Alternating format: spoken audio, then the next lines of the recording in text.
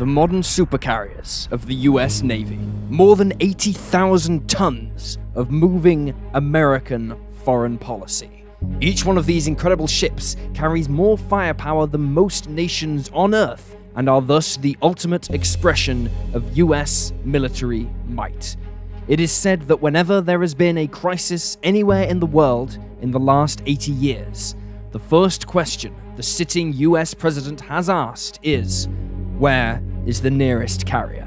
The first true supercarrier was the USS Kitty Hawk CV-63, commissioned into US service on April 29, 1961, at a time when a large number of World War II-era carriers were still serving in the fleet. These World War II superweapons were barely half the size of Kitty Hawk, but it was their hard-earned combat experience that had made the supercarrier possible. The Kitty Hawk incorporated all the lessons of World War II, and as such seemed a world away from the era of its straight, wooden-decked predecessors. However, during the latter stages of the war, there was one carrier in service, albeit briefly, that in terms of scale could at least be considered a direct forerunner to the revolutionary 1961 ship. In today's episode, we're going to look at the background, conception, and ultimate fates of the Imperial Japanese Navy's Shinano, World War II's ill-fated supercarrier. Welcome to Wars of the World.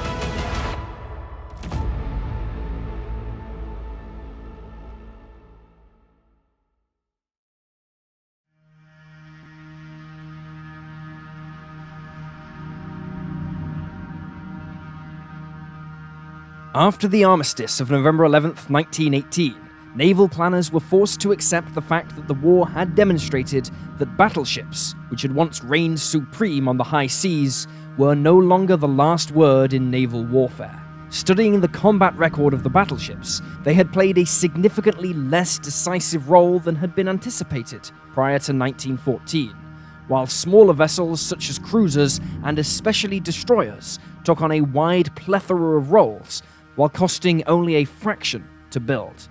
Furthermore, the introduction of powered, high-explosive torpedoes meant that even a small destroyer now had the firepower to seriously challenge a battleship. But it was this new weapon, coupled with two other new innovations in naval warfare, that appeared to truly signal the end of these naval Goliaths. Firstly, the submarine proved very early in the war to be capable of neutralizing even the largest of battleships, often without the target crew even knowing they were under attack until it was too late. Secondly, aircraft had grown exponentially in capability during the war, to the point where they had gone from light observation types to now being able to carry large torpedoes and heavy bombs. However, you can't simply change the old mindset overnight, after some 80 years of building powered battleships, with the philosophy of bigger is better. Presented with this new reality of aircraft and submarines, naval planners became split into two separate camps. Those who clung to the notion that no matter what, the battleship's firepower and armor would keep it on top in any future naval conflict, and the other, who saw the battleship as rapidly approaching obsolescence, and felt the money and resources they consumed would be better invested in new weapons systems. For the latter group, the Washington Naval Treaty of 1922 helped tip the balance in their favor, since the agreement aimed to limit the number of battleships sailing in the world's oceans as part of an overall diplomatic effort intended to prevent another Great War. This also meant that a number of battleship hulls laid up in construction yards were now technically illegal, and so many were converted to some of the first aircraft carriers. However, the argument over whether the battleship or the carrier would be king in the future was never truly settled before the outbreak of World War II, despite the growing evidence that battleships were becoming even more vulnerable with the continued rise of aircraft and submarines. But the old guard who supported battleships were simply too strong to dislodge. Only two of the great powers that emerged from the Great War seemed somewhat exempt from this debate, although for wildly different reasons. The first was the Soviet Union, which, following the October Revolution, found itself inheriting a ragtag fleet of various old battleships from the days of the Tsar's navy. With the new Soviet regime almost solely preoccupied with land warfare given the expanse of its borders, the Red Army always took priority, with the Soviet Navy scrapping all but 4 of its battleships, sparing only the 4 recently completed numbers of the Gangut class, and even these were left largely neglected. The other power was Imperial Japan, which since the start of the 20th century was on the rise toward becoming the first true Asian superpower. Being an island nation, the Imperial Japanese Navy took on special importance when it came to protecting the empire, particularly as Japanese leaders started their plans for expanding further into Southeast Asia and out into the Pacific, something that would almost certainly put it at odds with the old European and American powers. Building up its strength in the 1920s and 30s, Japan produced a vast surface fleet of ships, predominantly destroyers and cruisers, but was also one of the few to launch new battleships in the immediate post-war era, namely the 2 ships of the Nagato class.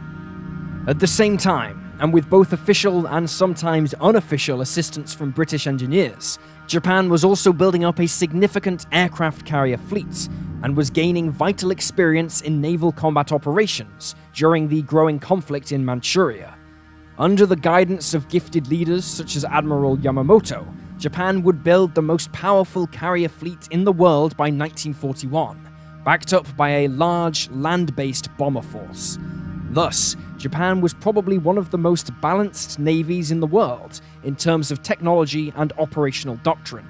But even so, there were those in the Japanese leadership who still expressed a desire to produce a new, ultra-modern battleship that could challenge any battleship of the US or Royal Navies. Between 1934 and 1937, the Japanese Navy studied 23 separate proposals for their new super battleship, the likes of which the world had never seen, before settling on a final configuration, which was immediately ordered into construction under a veil of absolute secrecy. Weighing in at nearly twice the previous Nagato class, at 71,000 tons when fully loaded, the Japanese planned 4 of these awe-inspiring battleships, which would sport 9 massive 18.1-inch main guns, the largest ever mounted on a battleship. These incredible guns could fire 3,240-pound high-explosive shells out to a range of 41 kilometers. The new super battleships were intended to deliberately challenge American battleships, knowing that the Americans were curtailed in ship size by the vital Panama Canal. Any American battleship built that could seriously challenge the new Japanese super battleship would be unable to fit through this canal, and thus, if they had to deploy from yards or bases on the East Coast, it would take them a vast amount of time to sail around the tip of South America, during which time the Japanese ships could run amok. Even then, the Japanese weren't satisfied, and were already considering building follow-up ships with 20-inch guns. For reference, the US Iowa-class battleships came packing 9 16-inch guns, in a hull just 2/3 the size of the new Japanese ships. The first of class, Yamato, was completed barely a week after the attack on Pearl Harbor, and quickly served as Admiral Yamamoto's flagship. It was followed soon after by the second super battleship, Musashi, and great things were expected of them, and yet, almost immediately, these incredible vessels, which rightly deserve the title of the ultimate battleship, found themselves playing second fiddle to Japanese carriers. As well as devastating the American fleet at Pearl, Japanese planes had also delivered another key victory for the Imperial Japanese Navy when they sank the British warships HMS Prince of Wales and HMS Repulse. They were also the deciding factor during the Battle of the Coral Sea in early May of 1942.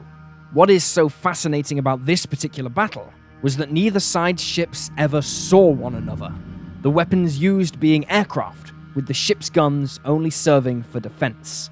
With this new reality finally being accepted by the world's admirals, the loss of 4 of Japan's carriers during the Battle of Midway in June 1942 was appreciated as the point where Tokyo's plans for conquest in the Pacific came to a crashing halt. It was a blow that Japan would never recover from. Meanwhile, for all the pride and prestige bestowed upon them by the Japanese people, The super battleships had rather uninspiring combat careers, neither living up to their promise until both were eventually sunk by American aircraft in the latter stages of the war. The truth was that had these battleships appeared 20 years earlier, they would have been invincible. As it was, they were suffering a fate akin to the sword-wielding samurai of old when faced with enemies equipped with new weapons that could kill from afar.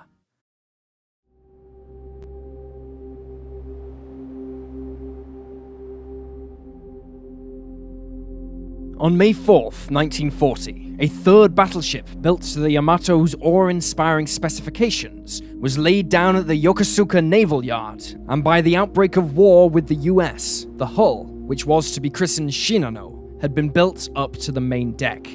Work had also begun on a fourth vessel, designated only as Hull Number 111, but was at a significantly less advanced stage. Construction was then halted in the immediate aftermath of the attack on Pearl Harbor, and in the coming months, questions over the necessity of these two new super battleships began to creep into the minds of Japanese admirals. The losses at the Battle of Midway only fueled the growing opposition to building such costly battleships, especially when the Japanese Navy was now scrambling to try and replace their lost carriers. A number of civilian ships in Japanese possession were quickly put into yards and were rebuilt as crude aircraft carriers, including the German liner SS Scharnhorst, which found itself trapped in Japan at the start of the war. Unfortunately for the Japanese, these vessels often lacked many of the features associated with true carriers, at times being simply floating runways. If this were not enough, the Japanese naval leadership also seemed to find themselves muddling through this crash carrier program with often odd and downright baffling decisions being made, which consumed time and resources for very little, if any, benefit. It was against this desperate backdrop that the Japanese began to look at the immense hull of the 3rd Yamato class at Yokosuka and seriously consider repurposing the vessel as a supersized aircraft carrier. Having conducted feasibility studies, the results on paper proved jaw-dropping and could theoretically help resolve Japan's increasingly dire carrier situation in a big way, to say the least. Fitted with a flight deck extending the length of the ship and a hangar deck below for storage and maintenance of the aircraft, the resulting carrier would be the largest ever put to sea by a considerable margin, stretching 840 feet long at the waterline, displacing 68,000 tons even without its aircraft, and possessing an air wing of up to 150 fighters and torpedo bombers. For comparison's sake, it was more than twice the size of the US Navy's USS Essex fleet carrier. As the work got underway, it became clear this was not going to be a simple conversion. Much of the machinery and infrastructure for her role as a battleship had already been put in place and was going to have to be removed in order to make Shinano the supercarrier it was hoped she would be. However, it was at this time that another train of thoughts began creeping its way in concerning the vessel's use. Now there were those in the Japanese Admiralty who instead saw the Shinano not as an operational fleet carrier, but instead as a support carrier. Under this new concept, Shinano would act as a floating resupply ship for other aircraft carriers, carrying fuel, munitions, spare parts, and other supplies. During combat, aircraft from other carriers would land on the supersized carrier, refuel and rearm, and then take off on another combat mission. The belief was that this would dramatically increase the turnaround rate for Japanese warplanes in any battle. But this was seen as a waste of the ship by those who wanted Shinano to be a true fleet carrier. Thus, Shinano found herself at the center of a bureaucratic tug-of-war between the opposing camps.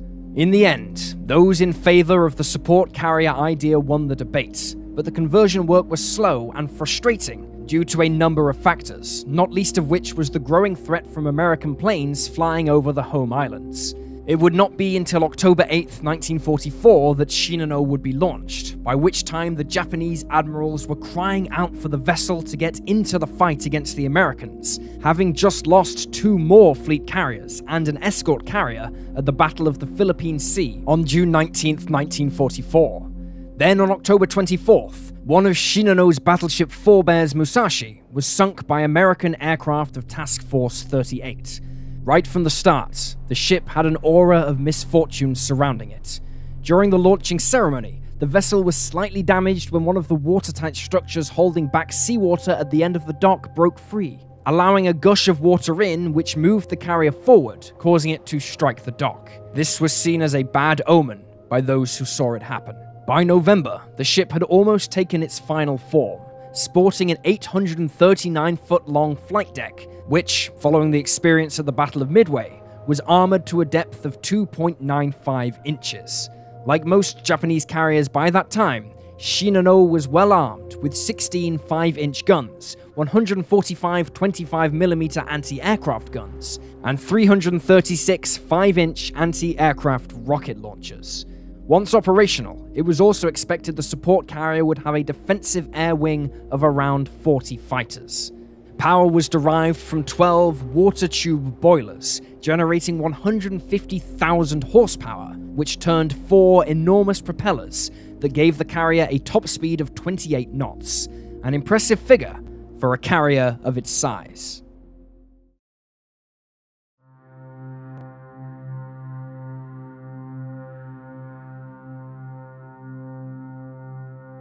The detection of an American reconnaissance plane flying over Yokosuka rattled the nerves of the Japanese admirals as Shinano began a series of limited sea trials under the command of Captain Toshio Abe. Having been formally commissioned into the fleet on November 19, 1944, Abe was ordered to sail the Supercarrier to Kure in the Hiroshima prefecture, where it was felt it would be safer from American air attacks. However, Abe protested these orders. There was still a great deal of work to be done, including a number of safety features that were incomplete, while the crew on board was not at full strength nor fully trained, forcing him to enlist dock workers familiar with the ship to join them in going to sea. However, the Japanese admirals were taking no chances, fearing an American attack at any moment, and ordered him to sail on the evening of November 29, 1944, hoping the darkness would shield the carrier from any roaming American planes. No fighters or bombers were on board when the vessel departed. Instead, Shinano carried 50 one-man Oka kamikaze glide bombs and 6 Shinyo suicide boats, which were being delivered to Kure before they were to be shipped out to the front lines. Escorting the carrier were 3 destroyers, all of whom had recently returned from combat. It was not long into the journey before Abe was informed that the carrier group had become aware of at least one US submarine operating in the area, which he reasoned could be part of an American wolfpack. However, unknown to the Japanese, only one American submarine was nearby, namely the USS Archerfish, under the captaincy of Commander Joseph F. Enright. Enright's crew had been cruising on the surface when they had detected the carrier, and initially thought it was a tanker given its size. But while a tempting target, the slower submarine was unable to give chase. Then, to Enright's surprise, the target began zigzagging, significantly slowing its progress and allowing his submarine to catch up to it. It was only as he closed in that he discovered he was tailing a carrier, and a large one at that, and so he prepared to attack. Having dived to begin his attack, shortly after 300 hours, Enright saw his target turn east, and in doing so, presented him with an ideal opportunity. One by one, at 315 hours, 6 torpedoes were spat out at the 1,500-ton submarine and sent straight for the 68,000-ton carrier, and approximately 60 seconds later, 4 of them found their target. The rear half of the carrier was rocked by external explosions that tore into the ship, while streams of water shot up alongside the hull. Meanwhile, Enright fled, knowing that the 3 destroyers would now be hunting his submarine, although he and his crew managed to escape scot-free, despite them dropping depth charges. The reason for the zigzagging pattern the Shinano had taken was that Abe was laboring under the belief that there was more than one submarine in the area. As such, zigzagging would have made the vessel a more difficult target to attack. He couldn't have known that with only one submarine in the area, he had effectively allowed Commander Enright to catch up and present him with a target he simply couldn't ignore. Holed by the torpedoes, water began flooding into the ship, which soon developed a list around 10 degrees to starboard.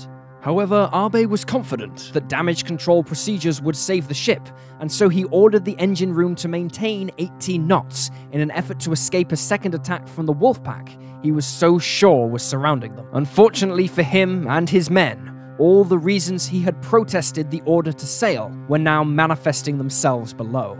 Many of the planned watertight doors which would have contained the flooding were either improperly closed by the terrified crew, or were simply not installed before leaving Yokosuka. As such, seawater continued to pour into the ship, consuming every space it reached. Even where the doors were fitted properly and secured, water was getting in via damaged piping and wires which hadn't been made watertight as they transited through the bulkheads. However, the situation was even worse than that. The exploding torpedoes had started numerous fires, and while Shinano was fitted with firefighting equipment, the crew were not trained to use it properly. In some areas of the ship, despite hoses and pumps being nearby, the crew took to creating a bucket chain, passing pails of water from one man to the next in a vain effort to extinguish the fires. Senior officers attempting to control the situation also found themselves having to contend with the terrified dock workers that had been forced to serve on board, now refusing to take orders and demanding they abandon ship. As the first light crept over the horizon, reports of the situation down below filtered up to Abe, who realized that the situation was far worse than he had initially thought. He finally began reducing speed, but it was too little, too late, and he came to realize that his ship would never make it to core. His only hope now was to try and correct the increasing list to starboard by counterfludging the engine rooms on the port side, and then affix tow lines to the escorting destroyers, which could hopefully drag the wounded ship to shore, where it could be beached. The counterflooding worked briefly, but before long, the starboard list had increased to such an extent that the water inlet valves being used on the port side to balance the flooding were out of the water and rendered ineffective. As for the efforts to beach the mighty ship, the 2,000-ton destroyers were of almost no help trying to move the carrier, lacking the power to guide the sinking behemoth anywhere. Not that it mattered, for soon the tow cables snapped. By mid-morning, the list began to reach 30 degrees, and Abe finally accepted that all was lost. At 1018 hours, he ordered the crew to begin abandoning the dying supercarrier. As was customary in the Japanese Navy, both the portrait of the Emperor and the immaculate new flag of this still very new ship were recovered by the crew, the portrait being tied to Petty Officer Yamagishi's back before he leapt into the sea. Shortly afterwards, Shinano could take no more and capsized, before slipping beneath the waves at 1055 hours, taking 1,435 officers, sailors, and civilian workers with it, including Abe. When it sank, Shinano had only been in commission with the Japanese fleet for 10 days. It remains the largest aircraft carrier to have been sunk in wartime, and the largest vessel ever sunk by a submarine. Shinano would hold on to its title of the largest carrier ever built for nearly 17 years, until the launching of the US Navy's USS Kitty Hawk finally dethroned it in 1961. And there you have the tale of Shinano. Please leave a comment down below with your own thoughts and reactions, and remember to like this video and subscribe to support the channel. Thank you for watching, and I'll see you next time.